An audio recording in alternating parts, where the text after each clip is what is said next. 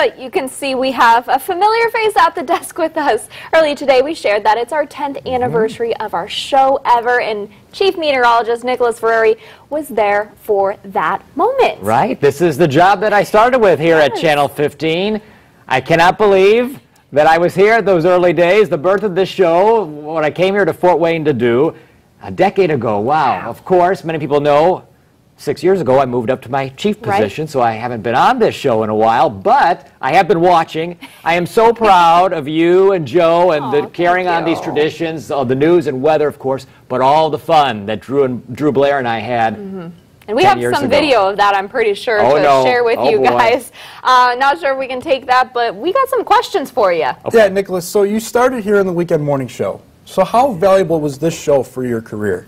Oh, well, I mean, coming here to do this job, I was so excited because it was a mixture of everything. We were starting a show from scratch, and a show that was going to be not just information, but throw in a little, spice and surprise with the guests. We had music guests, cooking guests, people from around the community, all the different events we learned about. I mean, what a valuable thing for the community that you can tune into the show. If you need to have something to do on the weekend, you're going to find out about it. You can also make your plans for the upcoming weekends because people who have something going on in Fort Wayne, they do come here to do it and to announce it. Always have something to tell you about, and of course, Nicholas will have something to tell you about later on in the show. We're going to keep it a secret for now, but thank you so much for stopping by, and we'll see you soon.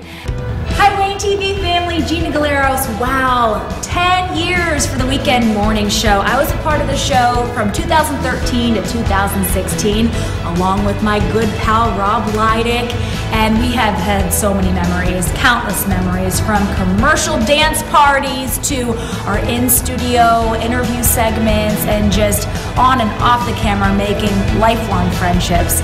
So I am, as you can tell, WDRB in the morning in Louisville, Kentucky, working for the Fox affiliate, and I still look back on my time all the time about my family and my friends at Wayne TV. So congratulations on 10 years, and I wish you a successful 100 more years.